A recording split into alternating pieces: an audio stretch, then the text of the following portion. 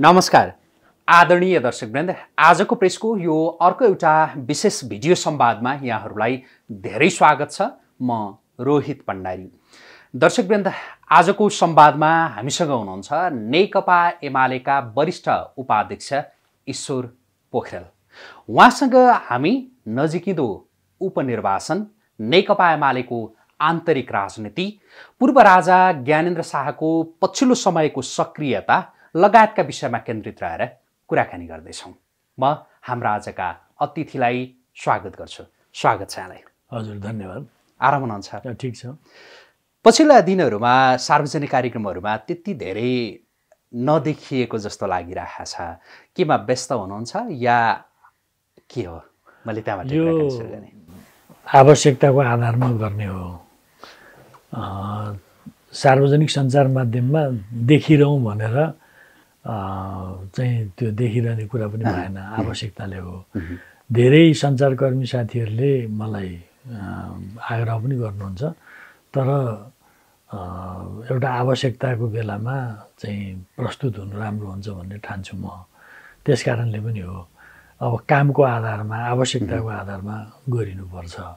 त्यो त्यत्तिकै देखिने या बोल्दै हिँड्ने, प्रतिक्रिया व्यक्त गर्दै हिँड्ने कुरा चाहिँ त्यति उचित हुँदैन। जस्तो हाम्रो पार्टीभित्रै पनि परिभाषित जिम्मा छ। पार्टीका प्रचार विभाग प्रमुख छन्, महासचिव हुनुहुन्छ, पार्टी अध्यक्ष हुनुहुन्छ।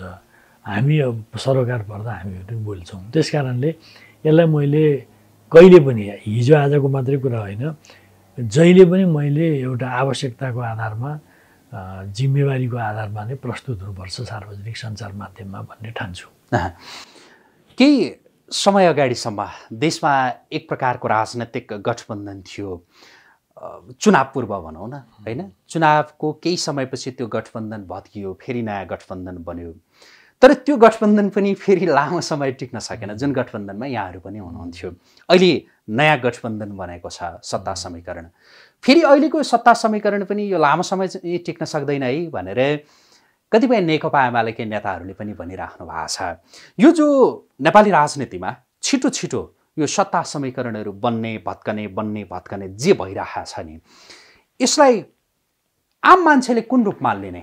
यसमा दुईटा कुरा छन्। एउटा त यो जुन खालको निर्वाचन प्रणाली छ, त्यो निर्वाचन प्रणालीले दिएको परिणाम हो। त्यो परिणामले पनि यस्तो बनाएको छ।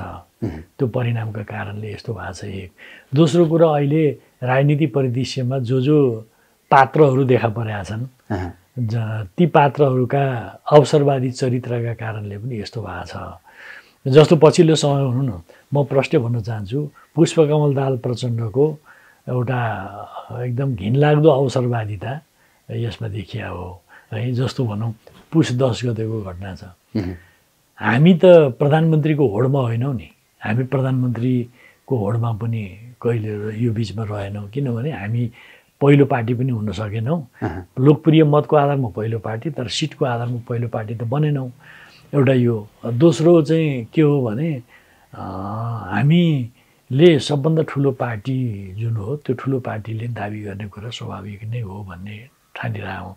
प्रारम्भमा हामीले के विचार व्यक्त गरेका थियौँ भने, अब जे हुनु परिणाम यस्तो आयो, अब यो कारणले मुलुकमा पोलिटिकल इन्स्टेबिलिटी भयो भने राम्रो हुँदैन। पोलिटिकल स्टेबिलिटीको लागि मेजर पोलिटिकल पार्टीहरूको बिचमा ब्रोडर अन्डरस्ट्यान्डिङ हुनुपर्छ।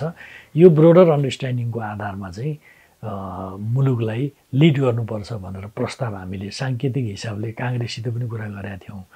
त्यो उचित हुन्थ्यो। किनभने परिणाम एउटा चाहिँ यस्तो खालको अस्थिरता सिर्जना गर्ने खालको छ, त यससित फेस गर्नको लागि मेजर पोलिटिकल पार्टीहरू चाहिँ एउटा ब्रोडर अन्डरस्ट्यान्डिङमा गयो भनेदेखि यो इन्स्टेबिलिटीका दुर्भाग्यपूर्ण छालहरूबाट बच्न सकिन्छ भन्ने हामीलाई लागेको थियो। तर काङ्ग्रेस त्यसमा तत्पर भएन। तत्पर नभए अरूलाई पनि प्रस्ताव चाहिँ राख्नु होइन। हामीले स्वाभाविक यो कुरा भनेका थियौँ। त हामी मेजर पोलिटिकल पार्टी एक ठाउँमा आउने र अरू सबैलाई सम्भव भएसम्म सबै समेटेर जानुपर्छ। त्यसो हुँदाखेरि स्थायित्व दिन सकिन्छ भन्ने हामीलाई लागेको थियो। तर त्यो चिज त हुन सकेन। त्यस्तो अवस्थामा दुईटा अप्सन हुन्थ्यो। लार्जेस्ट जुन पार्टी छ उसले गभर्मेन्ट लिड गर्नु पर्थ्यो। लार्जेस्ट पार्टीले लिड गर्ने खालको कुरा नभएको बेलामा प्रधानमन्त्री बन्न जो आतुर थिए ती आतुर भएका व्यक्ति चाहिँ प्रधानमन्त्रीको लागि भनिसकेपछि हामी त रेसमा थिएनौँ, त्यस कारणले ठिक छ तपाईँ आउनुहोस्, उहाँ नै हो, पुष्पकमल दाहाल नै हो। अब यो समीकरण बनाएर जानुपर्छ र यो समीकरण बनाउँदाखेरि नेकपा एमाले राष्ट्रपति र सभामुख लिने अनि आधा आधा भनेर प्रस्ताव राख्ने उहाँ नै हो, उहाँ नै हो। आज पुष्पकमल दाहाल प्रचण्ड यो विषयमा जनतासित सार्वजनिक ठाउँमा यो के बोल्न सक्नुहुन्छ थाहा छैन। उहाँ प्रधानमन्त्री भइसकेपछि उहाँले आफ्नो रङ बदल्नुभयो। त्यो बदलिएको रङप्रति हामी सहमत हुन सकेनौँ, सहमत हुने कुरै थिएन, हामी सहमत हुन सकेनौँ।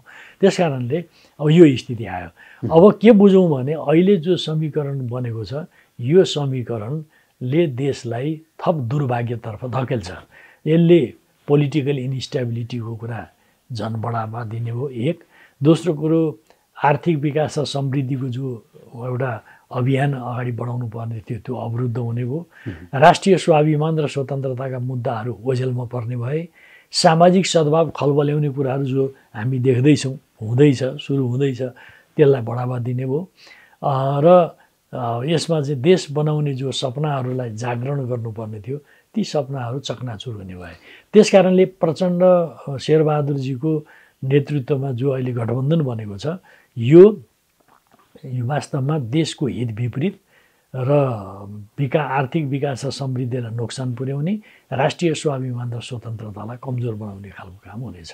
जुन देशको हित विपरीतको गठबन्धन भन्नुभयो नि, यो देशको हित विपरीतको गठबन्धन अब रहिरह्यो भने त राम्रो नहोला। तपाईँले भने जस्तै देशको हित विपरीतकै गठबन्धन हो भनेदेखि यो गठबन्धन भत्काउनका लागि प्रयासहरू सुरु गर्नु भएको छ कि छैन? हामी चाहिँ अहिलेको जो परिणाम छ त्यसलाई हेरिरहेछौँ। एउटा सबल प्रतिपक्षको हिसाबले जे भूमिका खेल्नुपर्ने हो त्यो हामी भूमिका खेल्छौँ। सबल प्रतिपक्षको हिसाबले खेल्नुपर्ने भूमिका यति बेला सरकार ढाल्ने, फेरि सरकारमा जाने, यस खालको कुराप्रति हाम्रो रुचि छैन। तर फेरि देशको हित विपरीतको भनिसकेपछि त यो गठबन्धन त जोगाएर भएन देशका लागि, होइन? भत्काउनु त पर्यो। हामी जोगाउने कुरा पनि गरिरहेको छैनौँ। हामीले के बुझेका छौँ भने नेकपा एमाले सबल नहुने हो भने, नेकपा एमाले सुदृढ नहुने हो भने, नेकपा एमाले साँच्चै बुझ्ने भाषा बलियो नहुने हो भने, जनआधारित नहुने हो भने वास्तवमा यो दुर्भाग्य बदल्न सकिँदैन। जस्तो तपाईँहरूले भन्नुहुन्छ, सञ्चारकर्मी साथीहरूले धेरै ठाउँमा सोध्नुहुन्छ, हिजो एमालेको त 2/3 थियो भन्नुहुन्छ। एमाले एक्लैको त 121 सिट थियो नि। 121 भनेको बहुमत होइन, 138 चाहिन्छ। 121 सिट भएको एमाले थियो। त 121 सिट भएको एमाले माओवादी समेत मिल्दाखेरि बहुमत भएको हो। जब त्यो एकता टुटिसकेपछि त जुन जगमा मेजोरिटी प्राप्त गरेको थियो त्यो जग भत्किएपछि के हुने भयो भन्दाखेरि ताजा जनादेशमा जानुको अर्को कुनै विकल्प थिएन। जुन जनादेशमा उभिएर हामीले मेजोरिटी प्राप्त गऱ्यौँ भन्ने थियो त्यो जग भत्किसकेपछि त अब त ताजा जनादेशमा जानुको अर्को कुनै विकल्प थिएन। जनताले जे फैसला दिन्थे त्यसलाई स्वीकार गरेर हामी अगाडि बढ्न हाम्रो चाहना थियो। तर त्यो चिज त भएन। खैर त्यो च्याप्टर अगाडि बढिसक्यो। अब के हो त भन्दा भत्काउने भनेर हामी यति बेला हाम्रो कर्तव्य जुन ठाउँमा हामी छौँ त्यो ठाउँलाई मजबुत बनाउन चाहन्छौँ। त्यो ठाउँलाई मजबुत बनाएर हामीहरू वास्तवमा आफ्नो तर्फबाट देश र जनताको हितमा के काम गर्नुपर्ने हो त्यो भूमिका पुरा गर्न चाहन्छौँ। यो गठबन्धन वैशाख माने यसमा केही थियो एक खालको सानोतिना पराकम्पनहरू जान्छन् भन्ने तपाईँहरूको आकलन पनि छ क्यारे, होइन? यो चाहिँ कसरी तपाईँहरूले आकलन गर्नु भएको छ या के हो यो चाहिँ? यो स्वार्थीहरू, लोभीहरू, देशको हित विपरीत जानेहरू, विकास निर्माण जहाँसुकै जाओस् भन्नेहरू, राष्ट्रिय स्वाभिमान र स्वतन्त्रतालाई कमजोर बनाउनेहरू, होइन, यी स्वार्थ प्रेरित तत्त्वहरूको गठबन्धन भएको हुनाले यसको सुदीर्घ जीवन हुन्छ भन्ने त कल्पना गर्न सकिँदैन। आपसमै यिनीहरू चाहिँ स्वार्थका कारणले बाजाबाज गरेर कुन परिणाम हुन्छ त्यो त हामी हेरौँला। तर हामी यसमा चाहिँ सत्ता लिप्सा राखेर चाहिँ अहिले अरू सबै कुरा छोड्ने, अब यसलाई कसरी भत्काउने, कसरी सरकारमा जाने, यही खेलोमा हामी छैनौँ। हामी आफू सुदृढ हुनुपर्छ भन्ने पक्षमा छौँ। त्यसैले हामीले मिसन ग्रासरुटको जो सङ्गठन सुदृढीकरण विस्तार अभियान देशव्यापी रूपमा सञ्चालन गरेका छौँ। यो हामीले गर्छौँ र अब पार्टी स्थापना दिवसको अवसर पारेर हामीले 1 वर्ष एउटा विशेष अभियान पनि हामी सञ्चालन गर्छौँ। त्यस कारणले एमाले आफू मजबुत हुन चाहन्छ। जनता र देशको हितमा काम गर्नको लागि बलियो एमाले नहुने हो भने काम छैन। त्यसकारणले बलियो एमाले बनाउने काम यो जुन पुस 10 मा जुन गठबन्धन बनेको थियो हैन, त्यो गठबन्धनमा रहेका दलहरूमध्ये अब जस्तो यहाँहरू यति बेला प्रतिपक्षमा हुनुहुन्छ, राष्ट्रिय प्रजातन्त्र पार्टी जो प्रतिपक्षमा छ, र त्यही गठबन्धनमा रहेका केही दलहरू जस्तो राष्ट्रिय स्वतन्त्र पार्टी लगायतका केही दलहरू जसले पुष्पकमल दाहाल प्रचण्ड नेतृत्वको सरकारलाई दिएको त्यो समर्थनलाई निरन्तरता नै दिएका छन्। रासपाको त्यो निर्णय, राप्रपाको त्यो निर्णय र अन्य गठबन्धन जो तपाईँहरू सम्मिलित जुन गठबन्धन बनेको थियो, ती दलहरूका निर्णयहरूलाई चाहिँ एमाले कुन रूपमा लिएको छ? हामीहरू हेर्दैछौँ कुन कुन दल कुन हैसियतमा प्रकट हुन्छन्, आफ्नो इन्टिग्रिटी कतिको राख्छन्, आफ्नो विचारहरू कसरी सङ्गतिपूर्ण ढङ्गले प्रस्तुत गर्छन्, हामी त्यो हेर्दैछौँ। हामी हाम्रो काममा केन्द्रित छौँ। तपाईँ बुझ्नु न, हामी यति बेला हाम्रो काममा केन्द्रित छौँ। हामी जो सुदृढ हुनको लागि चाहिने हामीले गर्नुपर्ने कामहरू हुन्, ती काममा केन्द्रित छौँ। अरू दलले जे गरिरहेछन् त्यो उनीहरूको कुरा भयो, खास त्यस्तो त्यसमा हामीले चासो छैन। हामी वाच गरिरहेछौँ कुन कुन पार्टीहरू कुन हैसियतमा प्रस्तुत हुन्छन्, उनीहरूको अवसरवादिता के हो, उनीहरूको राष्ट्र र जनताको हितमा उनीहरूका प्रतिबद्धता कसरी प्रकट हुन्छन्, हिजो बोलेका कुराहरू अहिले व्यवहारमा कसरी लागू गर्दैछन्, त्यो सबै हामी हेर्दैछौँ। जनताले पनि त्यसको मूल्याङ्कन गर्दैछ। त्यो पुस 10 को त्यो गठबन्धन, त्यो राजनैतिक त्यो समीकरण, त्यो भत्किनुमा चाहिँ नेकपा एमाले पनि जिम्मेवार रह्यो भनेर यो ढङ्गले चाहिँ तपाईँहरूले समीक्षा गर्नु भएको छ, या होइन हाम्रो त केही नै गल्ती होइन, सबै पुष्पकमल दाहाल प्रचण्डकै हो, उहाँहरूकै हो भन्ने लागिरहेको छ? यो त कस्तो भने दामासहीले कमजोरी कसको कति हो दामासही भाग लाउँ भने जस्तो कुरा आयो कि, त्यस्तो होइन नि। तपाईँ भन्नुहोस्, त्यो कुनै केपी ओली र प्रचण्डसित मात्रै एक्लै कुराकानी भयो र 6वटा राजनीतिक पार्टीहरूका नेताहरूको सम्मुखमा बोल्ने पुष्पकमल दाहाल प्रचण्ड होइनन्? प्रचण्डले बोल्या होइन त्यसरी? त त्यो एउटा ब्रोडर अन्डरस्ट्यान्डिङ गरिसकेपछि त्यो अन्डरस्ट्यान्डिङ विपरीत जाने चरम अवसरवादी सत्ता लिप्साका कारणले जस्ता सुकै कुकर्म गर्न पनि तत्पर हुने व्यक्ति को हो भने त्यो त देखिएको छ नि। त्यहाँ एक खालको अन्डरस्ट्यान्डिङ थियो भनेर प्रधानमन्त्री पुष्पकमल दाहाल प्रचण्डले केही त्यो सार्वजनिक कार्यक्रमहरूमा भन्नुभएको छ। जस्तो जुन पहिलाका कुरा भनौँ न, जति बेला नेकपा थियो, त्यो नेकपा रहँदा पुष्पकमल दाहाल प्रचण्डका तर्फबाट तत्कालीन प्रधानमन्त्री केपी शर्मा ओलीका माथि जुन प्रकारका आरोपहरू लगाइयो त्यसका विषयमा नबोल्ने, त्यसै गरी प्रतिनिधि सभा जो विघटन भयो 2 पटक, त्यो विघटनका विषयमा पनि अब कुराहरू नउठाउने भन्ने यो एक खालको अन्डरस्ट्यान्डिङ थियो रे उहाँले भनेको है। तर संसदको रोस्टममा नै उभिएर एमाले अध्यक्ष केपी शर्मा ओलीले यो संसद विघटन ठिक थियो भनिसकेपछि चाहिँ मेरो मनमा त्यहाँदेखि चाहिँ चस्का पस्या हो, यो मिसअन्डरस्ट्यान्ड, यो एक खालको जुन अन्डरस्ट्यान्डिङ थियो त्यो चाहिँ अलि भत्काउने काम उहाँबाटै गर्नु अलमल्ली नै पर्दैन। पुष्पकमल दाहाल तिनै व्यक्ति हुन् जो पहिलोपटक केपी ओली प्रधानमन्त्री हुँदाखेरि केपी ओलीको नेतृत्वको सरकारमा रहँदै काङ्ग्रेससित साँठगाँठ गरे हो कि होइन? काङ्ग्रेससितको सरकारमा संलग्न हुँदै काङ्ग्रेससितको सरकारमा संलग्न रहँदै एमालेसित तालमेल मिलाउन आएको हो कि होइन?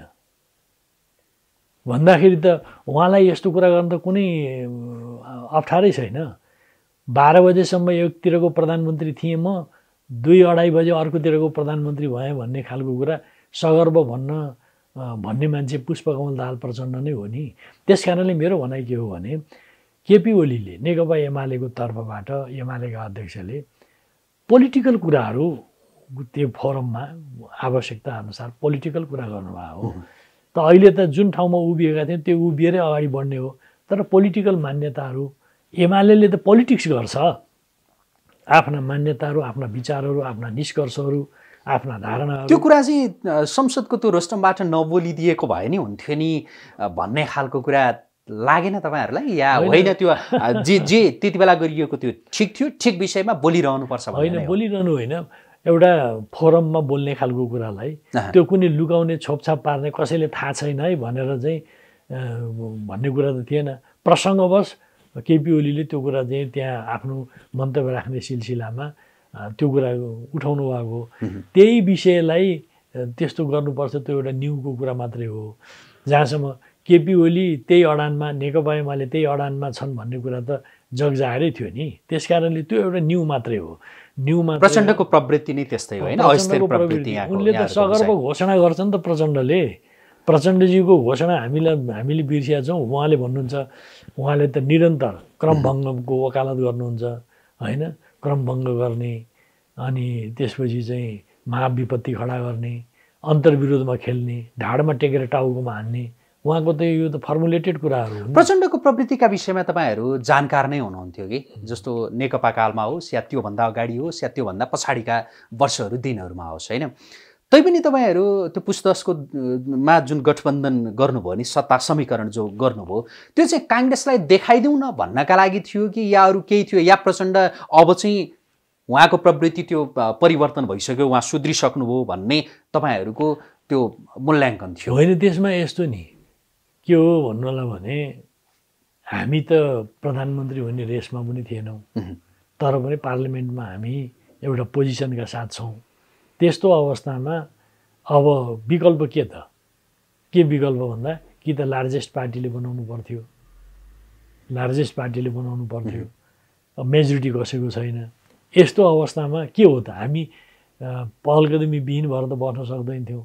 पुष्पकमल दाहालजी बालकोट गएर चाहिँ आफ्नो कुराहरू राख्नुभयो, प्रतिबद्धता राख्नुभयो। त्यस बेला पनि हाम्रो अध्यक्षले भन्नुभयो, हामीले काङ्ग्रेसलाई पनि कुरा गऱ्यौँ, काङ्ग्रेस तत्पर भएको छैन, तपाईँ आतुर हुनु चाहिँ ठिक छ, तपाईँ हुनुहोस् प्रधानमन्त्री भन्नु त पर्यो। हामी त नबोलिकन केही नभनिकन त रहन सक्दैन थियो, हामीले त भन्नै पर्थ्यो नि। त्यस कारणले हामीले अब प्रचण्डजी बिस्तारी चेत्दै हुनुहुन्छ भन्ने पनि ठान्यौँ। यो हाम्रो सोझोपन भन्नु, हामीले त्यो ठान्यौँ। अब प्रचण्ड त्यो कुरा हिजोका कुराबाट सिक्नु भएको होला, सिक्दै हुनुहुन्छ होला भन्ने पनि लाग्यो हामीलाई। त्यस कारणले हामीले त्यो कुरा भने हो। अब त्यसमा अब उहाँले आफ्नो रङ देखाउनु भयो। उहाँ त के भने निरन्तर अब उहाँ हेर्नुहोस् न, भारतलाई प्रयोग गरेर राजाको विरुद्धमा, राजालाई प्रयोग गरेर दलहरूको विरुद्धमा, यो त खुलै छ नि। ज्ञानेन्द्रसित चाहिँ ब्रोडर अन्डरस्ट्यान्डिङ गरेर काङ्ग्रेस एमालेलाई सिद्ध्याउने, आफू प्रधानमन्त्री हुने, त्यसपछि चाहिँ राजालाई चाहिँ राजा भनेर उनले मान्ने भन्ने समझदारी थियो। त्यो त माघ 19 को हो। त्यो ज्ञानेन्द्रको चाहिँ घोषणापछि नै चकनाचुर भएको हो यो। त भन्दाखेरि त यो सबै खुलै छ नि यी कुराहरू। अहिले पनि कहीँ कतै न ज्ञानेन्द्र शाहसँग भित्री रूपमा केही छ कि भन्ने शङ्का पनि लागिरहेछ तपाईँहरूलाई? छैन। अब अहिले त हामी धेरै कुरा थाहा छैन, हामी आफ्नो काममा छौँ होइन। तर के हो भने प्रचण्ड भनेको जस्तासुकै कर्म गर्नको लागि पनि तत्पर हुने एउटा राजनीति आवरण भएको नेता हो। जस्तो तपाईँहरूलाई चाहिँ उहाँले र उहाँको पार्टीका केही नेताहरूले बेला बखत आरोप लगाउनुहुन्छ कि यो गणतन्त्र पनि उहाँहरूलाई मन परेको छैन, सङ्घीयता पनि मन परेको छैन, धर्मनिरपेक्षता पनि मन परेको छैन। त्यो भएर ज्ञानेन्द्र शाहसँग पूर्व जो राज परिवारका सदस्य, राज संस्थासँग उहाँहरूको त्यो मोह कता कता देखिन्छ है भनेर उहाँहरूले केही कार्यक्रममा भनिदिनु पनि हुन्छ। तपाईँहरू त्यही ढङ्गले उहाँहरूलाई आरोप चाहिँ लगाउनुहुन्छ होला होइन? कसको मोह? जस्तो एमालेको मोह यतातिर छ भनेर पनि उहाँहरूका नेताहरूले कता कता भनिदिनुहुन्छ कि बेला बखत? त्यो माओवादीका जो साथीहरूले भन्नुहुन्छ उहाँहरूले कुरा नबुझेर हो कि थाहा नपाएर हो कि, मैले अघि एउटा प्रसङ्ग कोट्याएँ। त्यो तपाईँहरू सञ्चारकर्मी साथीहरूले त्यसको डेप्थमा अझ खोज्नु होला। हिजो राजा ज्ञानेन्द्र भएको बेलामा ज्ञानेन्द्रसित ब्रोडर अन्डरस्ट्यान्डिङ गरेर अगाडि बढ्न खोज्ने को थियो? अहिले माओवादी त्यस बेला माओवादी कित्तामा रहनुभएका कतिपय नेताहरू जीवितै हुनुहुन्छ, उहाँहरूसित बुझ्दा पनि हुन्छ। ज्ञानेन्द्रसित मिलेर ज्ञानेन्द्रलाई राजा मान्ने, आफू प्रधानमन्त्री हुने, अरू पोलिटिकल पार्टीहरूलाई सिद्ध्याउने योजनामा को थियो? गणतन्त्रको कुरा गर्ने? गणतन्त्र त त्यो संसदमा कुन सालमा ल्याइयो? शान्ति प्रक्रिया टुङ्गिसकेर अन्तरिम संविधान कि अन्तरिम संसद आइसकेपछि आएको कुरा हो, ल्याएको कुरा हो नि त्यो। त्यस कारणले म के भन्न चाहन्छु भने प्रचण्डका सबै कुराहरूलाई पत्याउने, विश्वास गर्ने काम गर्छौँ भने वास्तवमा हामीले वास्तविकता बुझेका छैनौँ भनेर ठान्नुपर्छ। अब जहाँसम्म हाम्रो कुरा छ, हामी एउटा कुरा क्लियर हो, एउटा राष्ट्रिय शक्ति निर्माण हुनुपर्छ देशमा र यो खाँचो छ भन्ने पक्षमा हो। नेकपा एमाले सुदृढ हुन खोजेको पनि एउटा राष्ट्रिय शक्ति निर्माणको लागि हो। जहाँसम्म यो उसको गणतन्त्रको कुरा छ, हामी नेकपा एमालेको पार्टी अध्यक्ष केपी ओलीदेखि हामी सबै के कुरामा स्पष्ट छौँ भने अनिर्वाचित सत्ता, पारिवारिक वंशको आधारमा शासन सञ्चालन गर्ने जस कसैले पनि सोध्छ भने नेकपा एमाले कुनै हालतमा त्यो कुरा स्वीकार्ने पक्षमा हुँदैन। गलत कुरा हुन्छ त्यो, त्यही हामी मान्न सक्दैनौँ, त्यसको विरोध गर्छौँ। त्यो हुनु हुँदैन भन्ने कुरामा हामी दृढतापूर्वक उभिन्छौँ। भनेपछि हामी साँठगाँठ भन्ने कुरै भएन, तर एउटा राष्ट्रिय शक्ति निर्माण गर्नुपर्ने आवश्यकता छ। यदि राष्ट्रिय शक्ति निर्माण भएन भने यो देशको दुर्भाग्यका दिनहरू हामी देख्नौँ। त्यो राष्ट्रिय शक्ति भनेको चाहिँ कस्तो खालको शक्ति? राष्ट्रिय शक्ति भनेको राष्ट्रिय स्वाभिमान र स्वतन्त्रताको पक्षमा उभिने, विदेशी हस्तक्षेपको विरोध गर्ने, आर्थिक विकास र समृद्धिको कुरा गर्ने, सामाजिक सद्भावलाई कायम राख्नुपर्छ भनेर भन्ने, देश बनाउने सपनाहरूको जागरणको कुरा गर्ने। त्यो भन्ने त सबैले भनेर आइछ होइन, भनेको छैन, गरेका ककलले छन्। जस्तो तपाईँको पार्टीले नि भन्छ, काङ्ग्रेसले नि भन्ने कुरा त यो, माओवादीले नि भन्छ, भन्नका लागि त सबैले भनेकै छन्। तर जस्तो व्यवहारमा त्यो देखिने खालको शक्ति भन्नुभयो, त्यही व्यवहारमा देखिने खालको ठिक भन्नुभयो। व्यवहारमा देखिने खालको भन्न त कसले भन्छन् भन्ने खालको कुराको खास अर्थ भएन, व्यवहारमा हेर्नु पऱ्यो। मैले भनिहालेँ नि, हामी पोलिटिकल स्टेबिलिटी हुनु पऱ्यो, आर्थिक विकास र समृद्धिको जुन एउटा गति छ त्यसलाई तीव्रता दिनु पऱ्यो, राष्ट्रिय स्वाभिमान र स्वतन्त्रताका विषयहरूलाई हामीले अलिकति पनि कमजोर हुन दिनु भएन। हाम्रो डाइभर्सिटी जुन छ त्यो सोसियो कल्चरल डाइभर्सिटीलाई हामीले ख्याल गर्नु पऱ्यो र त्यो सामाजिक सद्भावलाई कायम गर्ने कुरा चाहिँ हुनु पऱ्यो। हो, हामी यो चिज भन्छौँ। यी एजेन्डामा केन्द्रित भएर अगाडि बढ्न चाहने शक्तिहरू राष्ट्रिय शक्तिको रूपमा, त्यस्ता शक्तिहरू, त्यस्ता दलहरू जो व्यवहारमा नै त्यो कार्यान्वयन गर्ने खालका दलहरूको पहिचान गरिसक्नु भएको छ तपाईहरुले? दलहरूको यो त के भने कतिपय त्यस्ता चिन्तनहरू, व्यवहारहरू देखिन्छ। अब डल्लै दलहरूको बारेमा अहिले भन्ने कुरा भन्दा पनि वास्तवमा त्यो आवश्यकता छ। त्यो आवश्यकता छ। जहिलेसम्म एउटा सबल राष्ट्रिय शक्ति निर्माण हुँदैन यो मुलुकमा, देशले सुख पाउँदैन। संघीयताका सन्दर्भमा चाहिँ त्यो जस्तो रिभ्यू गर्नुपर्छ कि भनेर केही नेताहरूले भनिरहनु भएको छ, विभिन्न पार्टीका नेताहरू है। तपाईँहरूलाई के लाग्छ, यो संघीयता जे छ यही ठिक छ, यसै गरी अगाडि बढ्नुपर्छ या यसमा अब रिभ्यू गर्न आवश्यक छ? त्यसमा म अहिले त्यो केही भन्दैन। संविधानमा जे व्यवस्था छ, संविधानको व्यवस्थालाई हामीले मान्नुपर्छ, पालन गर्नुपर्छ। दोस्रो कुरा, संविधान भनेको असंशोधनीय, अपरिवर्तनीय होइन, संशोधनीय र परिवर्तनीय दस्तावेज हो। त्यो परिवर्तनशील दस्तावेज हो। तर त्यसको लागि पनि पोलिटिकल अन्डरस्ट्यान्डिङको आधारमा जानु पर्यो।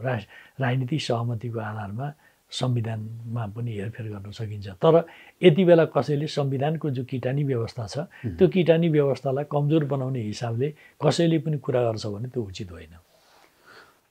संविधानमा जो यो विशेष गरी यो संघीयता, धर्मनिरपेक्षता जे छ त्यसका विषयमा अहिले सोच्ने या पुनर्विचार गर्ने बेला भइसकेको छैन। यो म एकाडेमिक बहस गर्न चाहन्न। म के भन्न चाहन्छु भने संविधानमा जे किटानी व्यवस्था छ त्यसको पालन गर्ने, संविधानमा संशोधन गर्नुपर्ने आवश्यक कुराहरू छन् भने विथ ड्यू प्रोसेस त्यसलाई अगाडि बढाउनुपर्छ।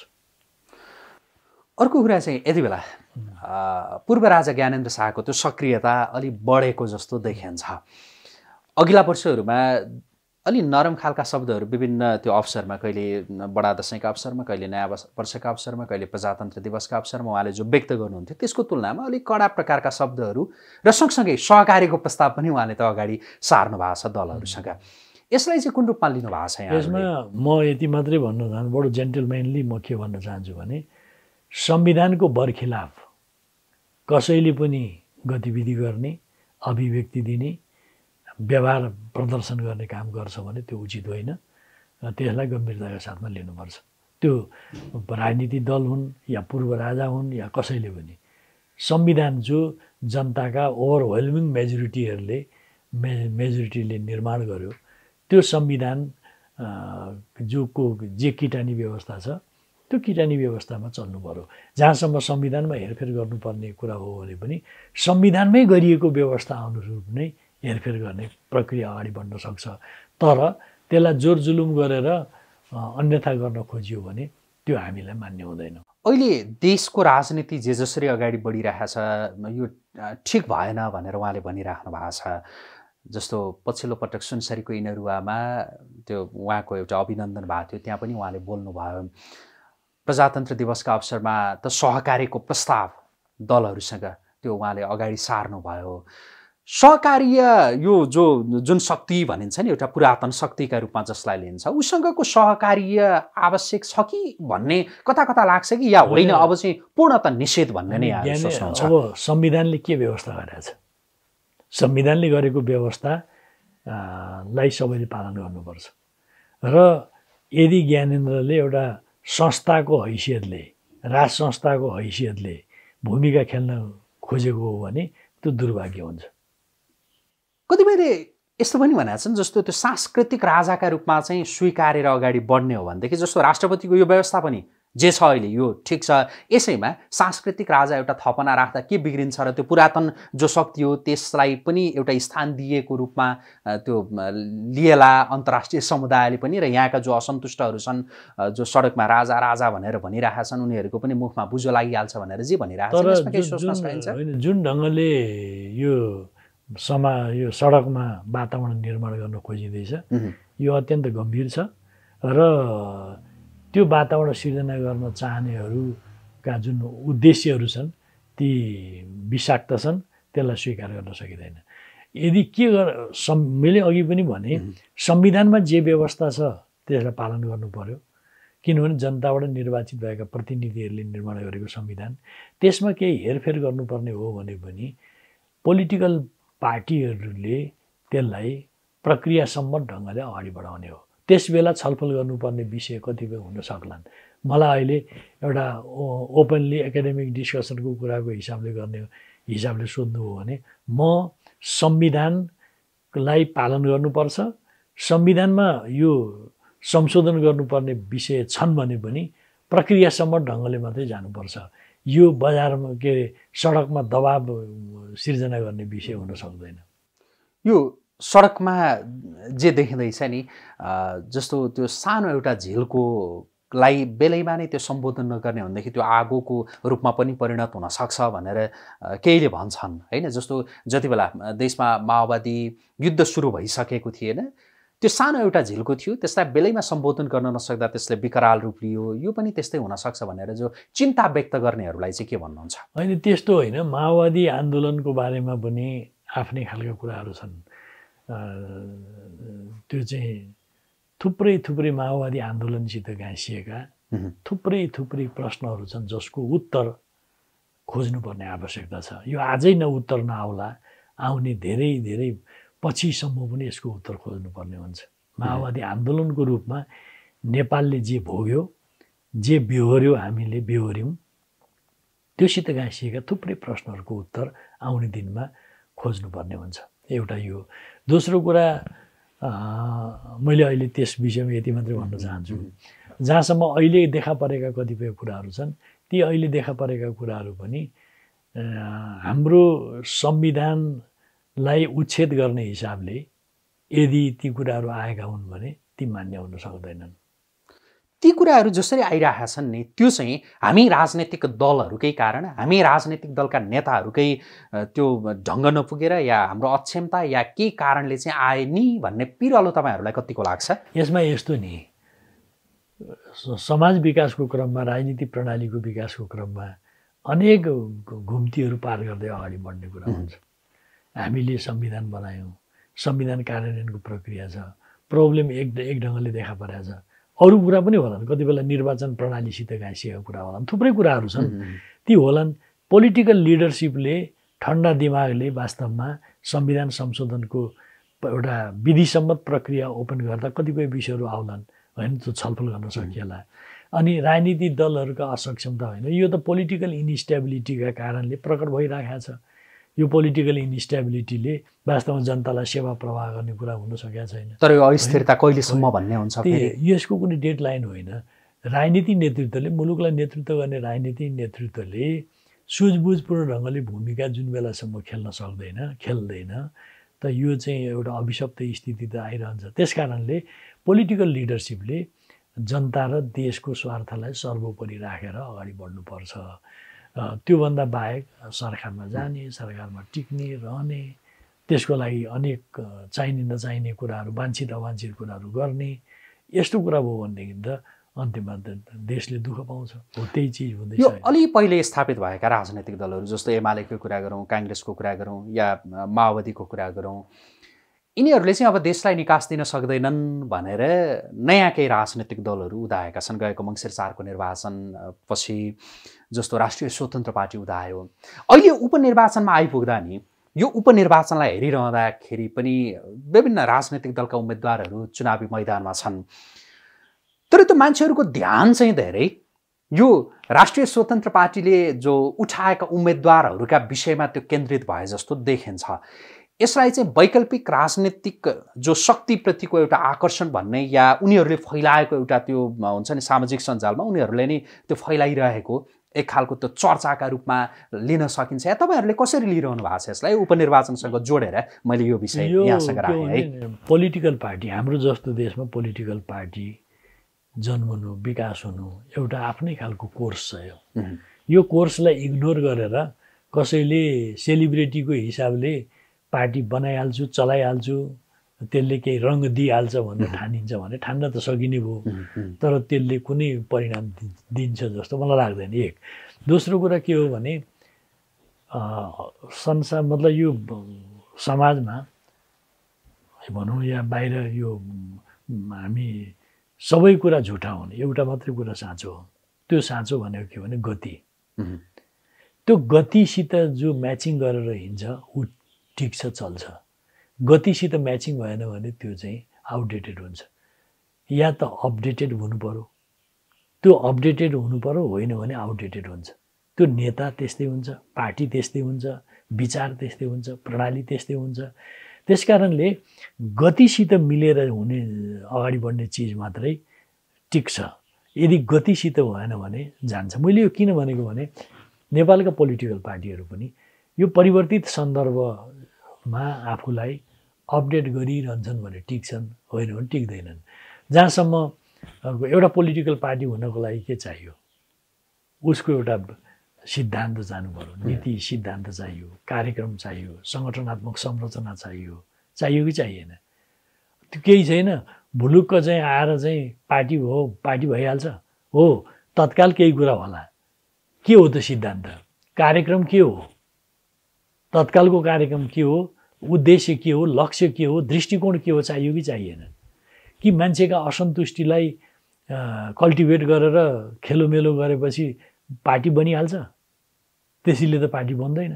पार्टी बन्नको लागि त एउटा सङ्गतिपूर्ण विचार चाहियो, सङ्गठनात्मक संरचना चाहियो, नीतिहरू चाहियो, के प्रोग्राम चाहियो, तब न पार्टी हुने हो। नत्र त पार्टी त त्यसै त हुँदैन।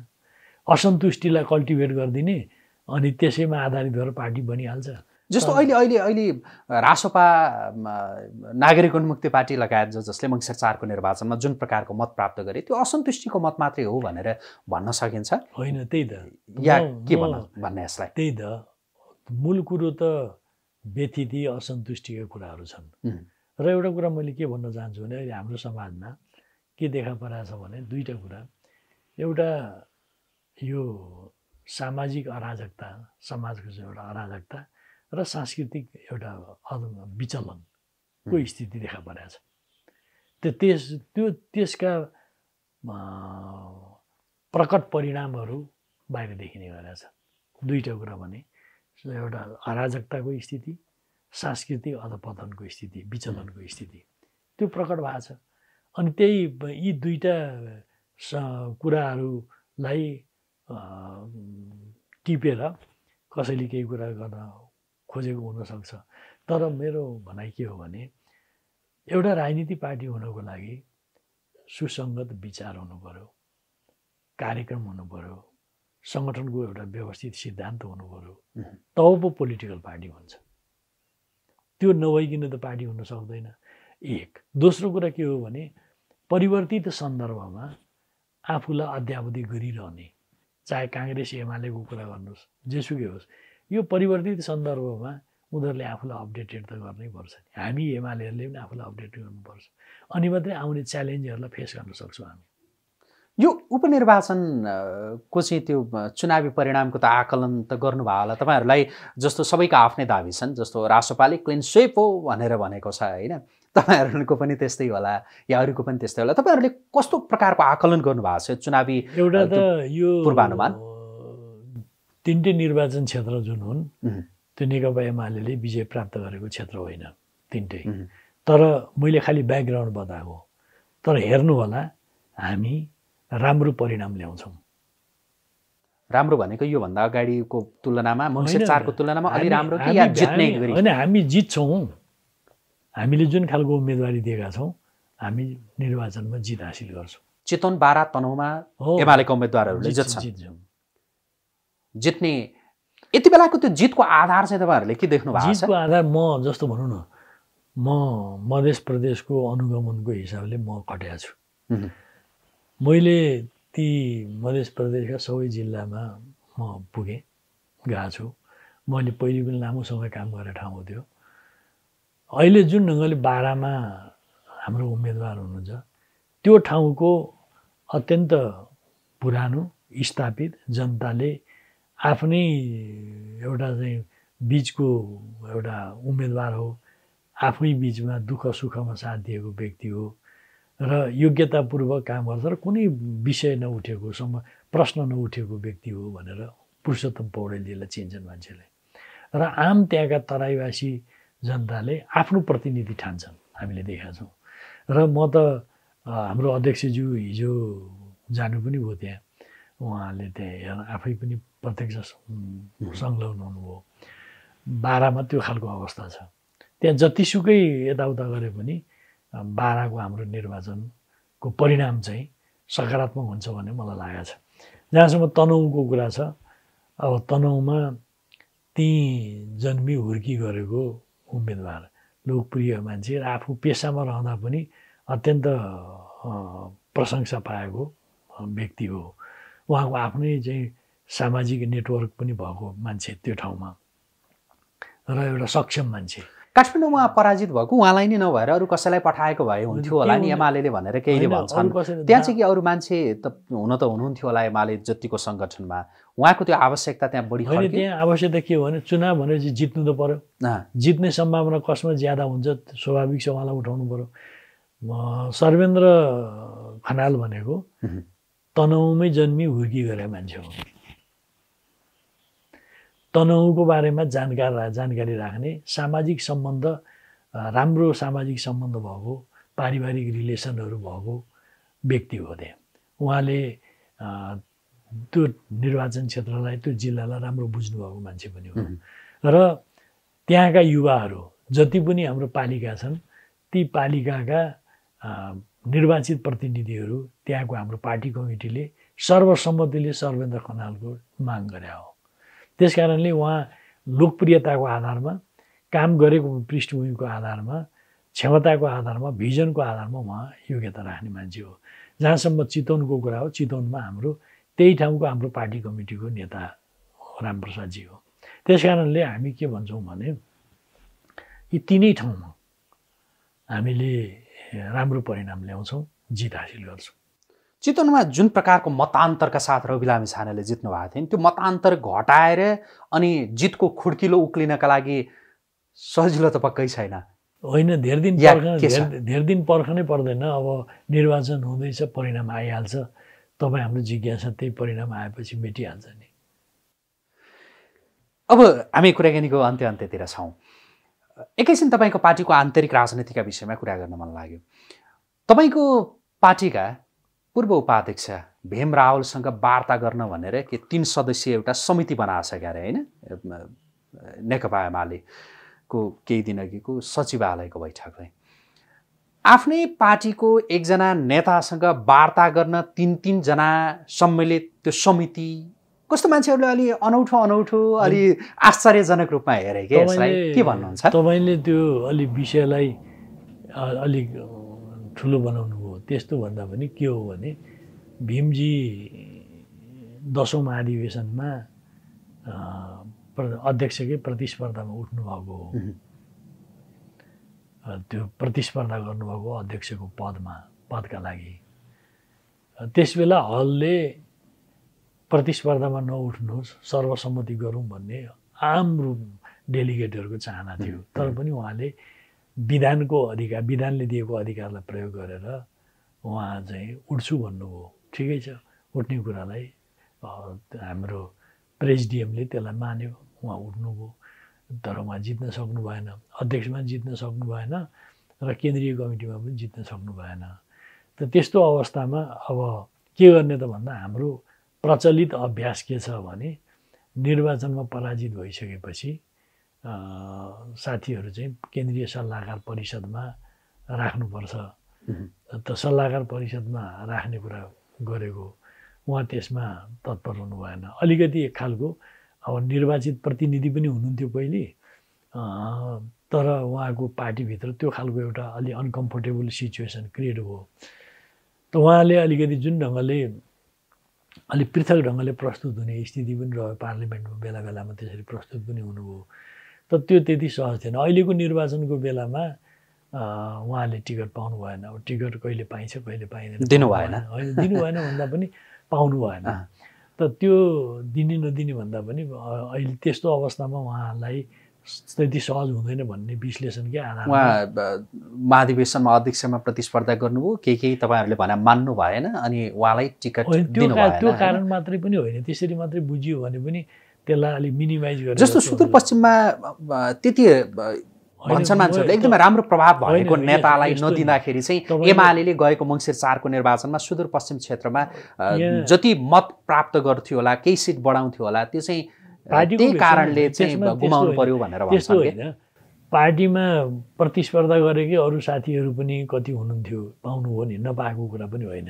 कुरो के हो भने उहाँलाई त्यो सुदूरपश्चिम भनेर जुन भन्नुहुन्छ, आसामको त्यो क्षेत्रमा प्रतिस्पर्धा गर्दाखेरि निर्वाचनमा जाँदाखेरि उहाँसित गाँसिएका कतिपय प्रश्नहरू जब पब्लिकमा उठ्थे नि, त्यो गाह्रो हुन्थ्यो, सहज हुँदैन थियो। त्यस कारणले सहज नहुने भएको कारणले अहिलेलाई चुनावमा नउठ्ने भन्ने खालको कुरा भएको हो, एकदम प्रष्ट कुरा। त्यसमा अब अहिले पछिल्लो समयमा मिसन ग्रासरुट अन्तर्गत हाम्रो उपाध्यक्ष विष्णुप्रसाद पौडेल सुदूरपश्चिम प्रदेशमा हुनुहुन्छ अनि त्यहाँको इन्चार्ज लेखराजी हुनुहुन्छ। त्यसो भएदेखि त्यहाँ बैठकमा कुरा पनि उठ्यो। त्यसो भएदेखि तपाईँहरू सम्बन्धित त्यहीँका हुनुहुन्छ, अलि उहाँसित यो विषयमा बसेर कुराकानी गर्नुहोस् भनेर कुनै समिति कार्यदल त्यस्तो पनि होइन। समिति 3 सदस्यीय भने फलानु सहितको 3 सदस्यीय भनेर तपाईँहरूको प्रचार विभाग प्रमुखले सार्वजनिक त्यो मिडियामा नै भन्नुभएको छ त हामीले बुझ्ने के। त्यसमा होइन, बुझ्न त तपाईँ पाउने हुनुभयो कि। मेरो भनाइ के भने विष्णु पौडेल त्यही घटना के कुरा उठाए साथीहरूले भन्ने आयो। अब के गर्ने त भन्दाखेरि तपाईँ त्यहीँ काम गर्ने त्यहीँ हुनुभयो, लेखराज भट्ट त्यहाँको इन्चार्ज हुनुभयो, कर्ण थापा त्यहाँको चाहिँ इन्चार्ज हुनुभयो, तपाईँहरूले कुराकानी गर्नुहोस् न भनेर सायद उहाँहरू कुरा पनि गर्न थाल्नुभयो जस्तो लागिरहेछ मलाई। के हो कसो हो भनेर त्यो कुराकानीका लागि नै त्यो सचिवालयको बैठकले नै निर्णय गरेर गर्नुपर्छ र जस्तो तपाईँले नि भीम रावलसँग कुरा गरेर के हो यो यसरी होइन, यसरी चाहिँ अगाडि बढाउन तपाईँको पार्टीमा भूमिका योभन्दा अगाडि नै रहेको, अहिले पनि आवश्यकता छ भनेर यसरी पनि कुरा गर्न सकिन्थ्यो होला, अरूले पनि सकिन्थ्यो होला। सचिवालयको बैठकले नै निर्णय गर्नुपर्ने, त्यो पनि फरक पार्टीको नेतासँगको वार्ताका लागि होइन कि आफ्नै पार्टीको एकजना नेतासँगको वार्ताका लागि अलिकति अनौठो रूपमा चाहिँ लिए कि मान्छेहरूले। वार्ता त्यो कसरी आयो पनि थाहा भएन। तर कुरा सिम्पली त्यसलाई के भने त्यहाँ प्रसङ्ग उठ्यो, ठिक छ नि तपाईँहरू 3 जना बसेर कुराकानी गर्नुहोस् भनेर। किनभने विष्णु पौडेल त्यहीँको अहिले हेर्दै हुनुहुन्छ, लेखराजी त्यहीँ हुनुहुन्छ, कर्णजी त्यहीँ हुनुहुन्छ, भीमजीसित बसेर कुरा गर्नुहोस्। उहाँका कुरा के हुन् अलि व्यवस्थित ढङ्गले कुरा सुन्नु पऱ्यो, उहाँका कुरा जायज कुरा छन् भने एड्रेस पनि हुनु पऱ्यो, होइन भने के रहेछन् भनेर बुझ्नुहोस् भनेर उहाँहरूलाई जिम्मा दिएको हो। त्यो बाहिर कसरी आयो बस सिम्पली यसलाई चाहिँ त्यो एउटा परिभाषित जिम्मेवारी पाउनुभएको साथीहरूलाई तोकिएको मात्रै हो। त्यो सिधै भीम रावललाई एउटा स्पष्टीकरणको त पत्र थमाइदिए पनि त हुन्थ्यो नि भनेर भन्छन्। तपाईँहरूलाई भीम रावलका प्रति चित्त बुझेको छैन यति बेला? होइन चित्त नबुझेको यो स्थितिमा अब जस्तो निकाल्ने उहाँलाई कसरी पार्टीबाट गलत्याउने भन्दाखेरि यो एउटा वार्ता समिति भनेर बनाऊ त्यसपछि यो गरौँ त्यो गरौँ भनेर तपाईँहरू भीमरावलाई पार्टीबाट निकाल्न चाहिरहनु भएको छ भन्ने आरोप छ हो यो गलत कुरा एकदम सही जे हो त्यो भन्नु गलत कुरा हो त्यो भीमजी जस्तो व्यक्तिलाई अथवा त्यति मात्रै होइन भीमजी त धेरै क्षमता राख्ने मान्छे हो तर सामान्यभन्दा सामान्य व्यक्ति एउटा व्यक्तिलाई त पार्टीमा आवश्यक छ अनि तपाईँले बडो निर्मम ढङ्गले क्वेसन गर्नु होइन अरूले भनेको कुरा मैले तपाईँसँग राख्दा मात्रै बुझेँ कि त्यो हटाउने निकाल्ने भन्ने कुरा सोच्न पनि सकिँदैन त्यस्तो कुरा पनि हुन्छ मूल कुरो व्यक्ति कसरी अगाडि बढ्न चाहन्छ भन्ने कुरा हुन्छ कि भीमजी यसबीचका घटना प्रसङ्गको बारेमा आफूलाई कसरी प्रस्तुत गर्नुहुन्छ या म कसरी प्रस्तुत हुन्छु यसबीचका कुराहरूको बारेमा त यसले धेरै कुरा निर्धारण गर्छ नि त्यस कारणले भीमजीसित बसेर कुरा गर्नु पऱ्यो उहाँले खोजेको के हो चाहेको के हो गर्न खोजेको के हो भनेर उहाँले त यति भनिरहनु भएको छ जस्तो राष्ट्रियताका विषयमा मैले आवाज उठाइरहँदा मेरो नेतृत्वलाई पचेन भनेर भनिराख्नु भएको छ तपाईँ अघि जो एउटा राष्ट्रिय शक्तिको कुरा गरिराख्नु भएको थियो त्यो काम मिलिरहेको छैन तपाईँहरूको जस्तो उहाँको भनाइ के छ भने मैले एमसिसीका विरुद्धमा बोलेँ होइन मैले सदनमा बोलेँ बाहिर बोलेँ त्यो मेरो नेतृत्वलाई पसेन मैले अरू विषयमा बोलेँ राष्ट्रियताका सवालमा त्यो पसेन त्यो भएर मलाई चाहिँ यो किनारा लगाउने मलाई पेल्ने काम मात्रै गरियो अझै पेल्न खोजियो भने मैले नि कदम चाल्छु भनेर अस्ति भन्नुभयो होइन त्यो त हरेक व्यक्ति स्वतन्त्र हुन्छ राजनीतिक रूपमा के फैसला गर्ने भन्ने स्वतन्त्र हुन्छ त्यसमा केही कुरै भएन त्यो तपाईँ हामी जोसुकै पनि त्यसमा अन्यथा भन्न मिल्दैन तर एउटा सङ्गठनभित्र रहिसकेपछि तपाईँलाई कति चित्त बुझोस् वा नबुझोस् सङ्गठनको नर्म्स भ्यालुज सङ्गठनका त्यसका विधि पद्धतिभित्र चल्नुपर्छ चित्त नबुझेको कुरा ठाउँमा राख्नुपर्छ तर यो कुरा हो मेरो ब्रह्मले देखो म बोल्छु भन्छु भन्दै हिँड्न पाइँदैन सङ्गठनभित्रको अप्ठ्यारो भन्नुहोस् वा सङ्गठनभित्रको एउटा सीमा भन्नुहोस् यो चिज त सबैले पालन गर्नुपर्छ तर त्यसलाई मलाई लाग्यो मलाई अर्कै कुरा लाग्यो म चाहिँ बोल्छु यो मेरो देशभक्तिले चाहिँ थामी नसक्नुभयो मलाई भनेर त्यसरी बोल्ने खालको कुरा कति उचित हुन्छ एमसिसीका विषयमा अरू विषयमा उहाँले ठिकै बोल्नुभयो होला नि हैन बोल्न त एमसिसीको विषयमा ठिक बोल्नुभयो बेठिक बोल्नुभयो उहाँको त ठाउँ थियो नि आफ्नो ठाउँ थियो नि आफ्नो ठाउँमा भन्नुपर्छ मैले आफ्नो ठाउँमा भन्नुपर्छ होइन त्यो ठाउँभन्दा बाहेक पार्टीभित्र रहँदाको सङ्गठनभित्र रहँदाको असजिलो भन्नुहोस् वा सीमा भन्नुहोस् या बुझ्नुपर्ने कुरा भन्नुहोस् त्यो चिज गर्नुपर्छ तपाईँहरूले मेरो अन्तिम जिज्ञासा तपाईँहरूले माओवादी केन्द्रसँग त्यो पार्टी एकीकरण पनि गर्नुभयो अहिले त प्रचण्ड र तपाईँहरूका बिचमा त्यो कुरा धेरै नमिलिरहेको स्थिति छ होइन तपाईँहरू उहाँको त्यो प्रवृत्ति नै अवसरवादी प्रवृत्ति भनेर भन्नुहुन्छ उहाँहरू प्रचण्ड तपाईँहरूलाई अलिक फरक ढङ्गले जो आरोप लगाउनुहुन्छ ती आरोपहरू आफ्ना ठाउँमा छन् होइन जस्तो नेपालमा पछिल्लो समयमा नि कम्युनिस्ट शक्तिहरू एक ठाउँमा उभिनुपर्छ भन्ने त्यो आवाज पनि उठिरहेको छ माओवादी घटकहरू द्वन्द्वकालीन मुद्दाका विषयलाई लिएर एक ठाउँमा उभिन्छन् कि जस्तो देखिएको छ के गर्लान् त्यो उनीहरूले जानुन् होइन यो द्वन्द्वकालीन मुद्दाका विषयमा यति बेला जसरी अदालतमा रिट दायर भयो त्यो विषयलाई कसरी हेर्नु भएको छ एउटा कुरा मेरो अन्तिम जिज्ञासा अनि अर्को कुरा चाहिँ अब माओवादी केन्द्रसँग सहकार्य हुनै सक्दैन कि र अहिले तपाईँहरू नेपाली काङ्ग्रेससँग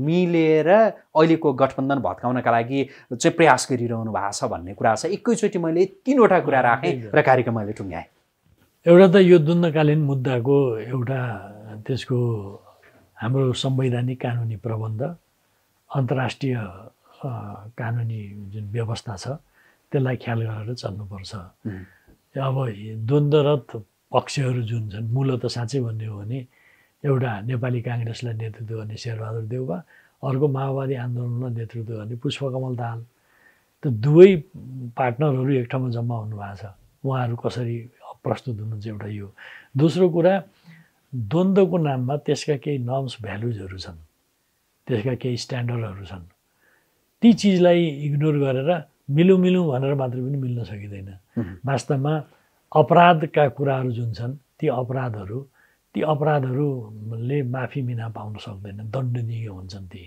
ती कुराहरू पनि घालगुल गर्न खोजेको छ भने त्यो चिज हुँदैन त्यस कारणले मैले अहिले सिम्पली के भन्न चाहन्छु भने त्यसका हाम्रो संवैधानिक कानुनी प्रबन्ध अन्तर्राष्ट्रिय केही प्रबन्धहरू जुन व्यवस्था जुन छ त्यो अन्तर्गत रहेर चाहिँ यसको समाधान गर्नुपर्छ हिजोदेखि नै हामीले भन्दै आएको कुरा यही हो त्यसलाई चाहिँ घालुघुल गरेर मिलौँ है मिलौँ भनेर मात्रै पनि कुनै लिडरसिपका मान्छेले मिलौँ मिलौँ भनेर मात्रै मिल्ने कुरा पनि हुँदैन। त्यो बिल्कुल त्यो पालना हुनुपर्छ। अहिले सिम्पली म यति मात्रै भन्न चाहन्छु। तर जुन ट्रेन्ड देखा परेको छ घालुघुल गरेर मिलौँ मिलाइहालौँ भन्ने जस्तो ट्रोनिङ जुन आइरहेछ त्यो चाहिँ पछि त्यो काँचै पल्टिने विषय हुनसक्छ। यो कुरा ख्याल गर्नु जरुरी हुन्छ। एक दोस्रो कुरो माओवादीसितको कार्यगत एकता आदि इत्यादिको कुरा छ। अब राजनीतिमा के हुन्छ भने पर्मानेन्ट स्थिति त हुँदैन। सम्बन्धहरू निरन्तर पुनर्गठित हुन्छन्। बनेका सम्बन्धहरू बिग्रिन्छन्, बिग्रेका सम्बन्धहरू बन्छन्। यो गतिमा प्रकट हुन्छ हरेक चिज। त्यस कारणले अब त्यो सधैँको लागि once and for all close भन्ने खालको कुरा चाहिँ हुन्छ भन्ने मलाई लाग्दैन। त्यो चिज हुन सक्दैन। भोलि कुन किसिमले आजका घटनामा माओवादीलाई नेतृत्व गर्ने पुष्पकमल दाहालका जस्ता खालका रवैयाहरू रहे, जस्तो दृष्टिकोण, जस्तो विचार, जस्तो प्रवृत्ति रह्यो त्यो अत्यन्त गलत छ। त्योसित सहमति सम्झौता गर्न सकिँदैन भन्ने खालको कुरा हो होइन। जहाँसम्म काङ्ग्रेसको कुरा छ अहिले पनि हामी के भन्न चाहन्छौँ भने निर्वाचनको परिणामले हामीलाई यो अवस्थामा ल्यायो। पोलिटिकल इन्स्टेबिलिटीको एउटा आधार मिलेको छ इन्स्टेबिलिटीको लागि। यो कुरालाई ख्याल गरेर नेपालका मेजर पोलिटिकल पार्टीहरूले अब यस्तो अप्ठ्यारो अवस्थालाई ख्याल गर्दै पोलिटिकल स्टेबिलिटी दिनको लागि एउटा ब्रोडर अन्डरस्ट्यान्डिङ गरेर कति जान सकिन्छ त्यसमा पहल गर्नुपर्छ। काङ्ग्रेससित हाम्रो अहिले पनि भनाइ यही हो। काङ्ग्रेसले ठिक छ हुन्छ भनेदेखि काङ्ग्रेससँग मिलेर सरकार बनाउन सकिन्छ? होइन, काङ्ग्रेससित मिलेर सवाल के हो भने सरकारको मात्रै कुरो होइन। हामी के भन्दैछौँ भने मेजर पोलिटिकल पार्टीहरूको बिचमा ब्रोडर अन्डरस्ट्यान्डिङ बनाएर जानुपर्ने हुनसक्छ। त त्यो चिज सबै पोलिटिकल पार्टीहरूले देशको यो जुन एउटा सङ्कटपूर्ण अवस्थालाई हेरेर निष्कर्षमा पुग्नुपर्छ। हामी त त्यही कुरा भन्छौँ, तर हामीले मात्रै भनेर त हुँदैन यो कुरा। हुन्छ, आजका लागि कुराकानी यति गरौँ। समय दिनुभयो यहाँलाई धेरै धन्यवाद। धन्यवाद। हस्, आदरणीय दर्शकवृन्द, हामी कुराकानी गरिरहेका थियौँ नेकपा एमालेका वरिष्ठ उपाध्यक्ष पूर्व उपप्रधानमन्त्री ईश्वर पोखरेलसँग। उहाँसँगको यो कुराकानीसँगै आजको प्रेसको यो विशेष भिडियो संवाद अहिलेका लागि यही सकिन्छ। पल पलको अपडेट, ताजा बहस र विश्लेषणात्मक टिप्पणीका लागि आजको प्रेस हेर्दै गर्नुहोला। नमस्कार।